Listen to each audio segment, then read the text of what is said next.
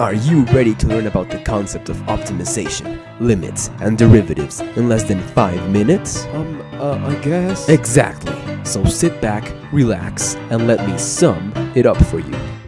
Imagine a dog. Imagine we're playing fetch with this dog on the beach. We throw the ball in the water for the dog to fetch, and as soon as this happens, the dog goes like... Which path would the dog need to take to get to the ball faster? Does he go through the ocean where the water might slow him down? Does he run through the sand and then swim in the water? Or does he run to a certain spot in the sand and then swim the rest of the way? If the dog can run 7 times faster than he can swim, which of these paths will take him to the ball in the fastest amount of time?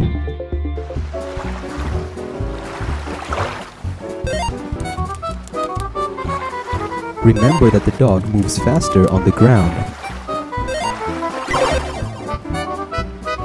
The graph of the dog would look something like this. The bottom numbers are the meters the dog runs on the sand, and the left numbers are the seconds it takes to get to the ball. If he runs a really short distance or a really long distance on the sand, it will take him more seconds to get to the ball. Since the amount of time it takes to get to the ball changes depending on how much the dog runs on the sand, there is a perfect spot in between that minimizes the amount of time to get to the ball.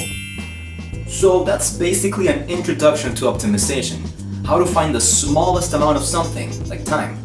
However, the biggest amounts can also be very useful, especially when you're talking about money.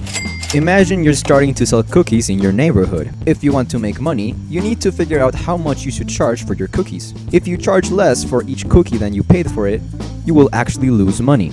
The more you charge for your cookies, the more money you will make, but only up to a point. If your cookies are too expensive, you might not sell that much. If you sell your cookie for $1 million, no one will buy from you and you will not make any money.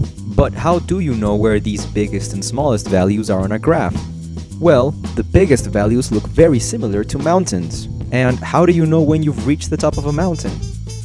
You know you've reached the top if before that point you were going up, and after that point you were going down. Mathematicians call this biggest value a maximum.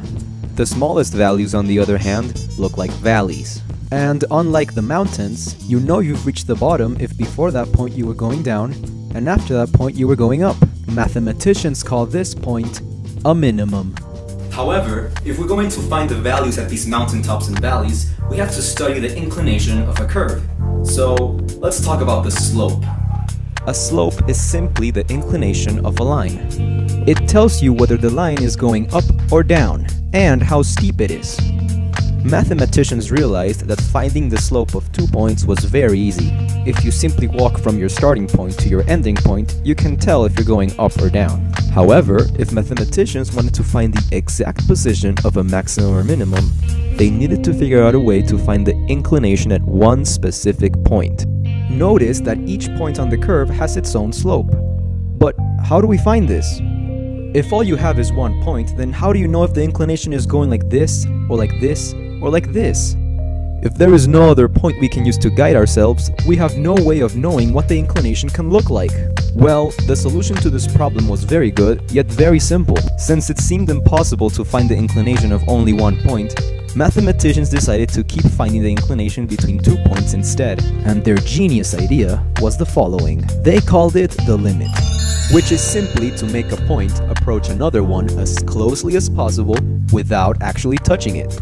With this in mind, let's see how the slope, or inclination, changes as the points get closer to each other.